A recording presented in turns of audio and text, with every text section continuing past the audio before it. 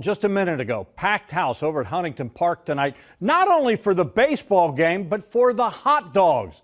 There's nothing like Diamond Dog Night. Nothing brings the fans out like these tasty morsels. Lines were long for the first Monday Diamond Dog Night of the season. A chance for the fans to load up on 10-cent hot dogs. 10-cent hot dogs. 10-cent hot dogs. Cheap, cheap, cheap. Are you cheap? I'm not cheap. Hot The dogs are cheap. Dogs are cheap.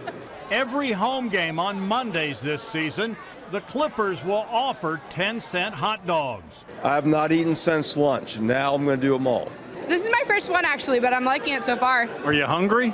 Very. We are all starving. The Clippers will sell thousands and thousands and thousands of dogs this season. And this is the man in charge of cooking them. Curtie Marcum has been making the hot dogs for the Clippers for the last 35 years. Curtie, would you consider yourself a hot dog chef? After 4 or 5 million, I think I would consider myself a hot dog chef. So let me get this straight. 35 years, you figure you've made 4 million dogs? I'd say probably close to that.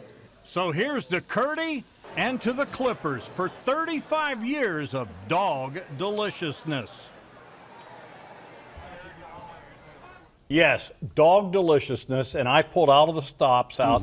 Curtie made those especially for you guys. Thank you, Curtie. Thank you. And they're very good. Thanks, They've been Curtie. steamed properly, and they're charred just the way you like them. You're going to have to take us to break because we can't talk. Well, go ahead. So everyone else, get out to Huntington Park, enjoy the dogs. We have to take a break. Ashley will be back to check on the bus stop weather when we come back. I've had like 50 of them already. Delicious. Good. Yeah, aren't they good? Fantastic. Fabulous, yeah. Thanks, Tommy. They're only 8 hours old. Just finish the show.